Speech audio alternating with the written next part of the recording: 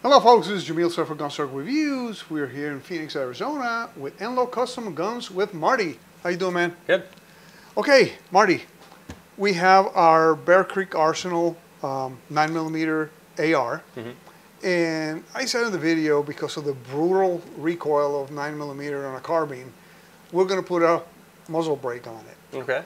Okay, Taccom is a product that we've used in the channel before. They make all sorts of accessories in the 3-gun world. That's why they're called Taccom 3G is their website. Okay.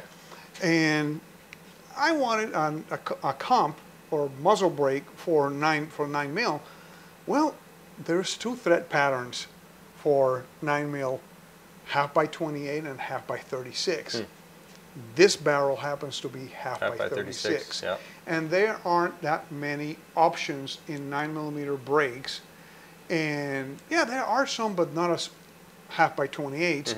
But Taccom, we've used theirs, the old design, 2-port comp in other carbines, like the Ruger carbine and the Sub 2000.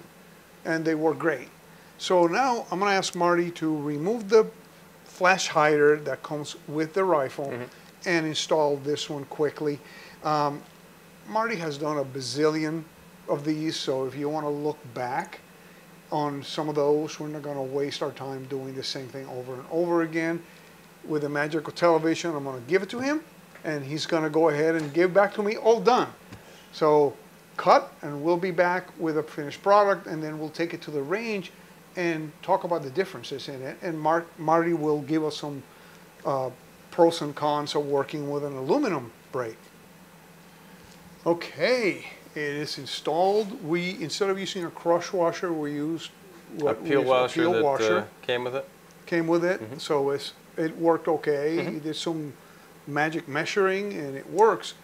Now, Marty, give me the pros and cons of using a aluminum brake on anything. Well, I mean, the pro is it's a little lighter weight. I suppose the bigger con is that they heat up quicker. They go through a lot more dramatic thermal expansion as opposed to steel. So you could have tolerances loosen up, so to speak. I mean, we crush it down there pretty good with the peel washer, but the steel is going to expand at a different rate than say the aluminum. So you could, in theory, have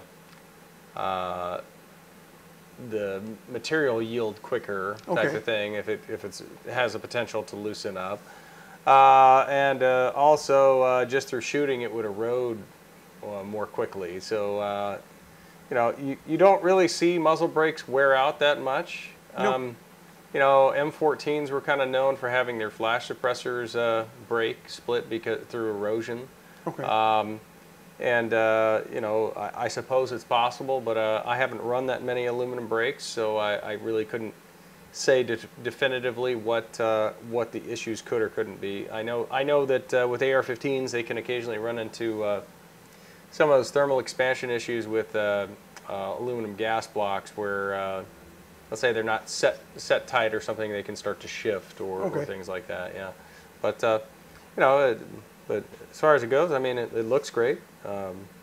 Went on nice and easy, and I mean, obviously, if you have a proprietary thread pattern, you're kind of stuck with whatever you can get, and there's nothing wrong with it. I mean, as far as that goes, I mean, we're going to take it to the range and put it through its paces because, yeah, I mean, it's not that much of a difference on 9mm. No. Okay.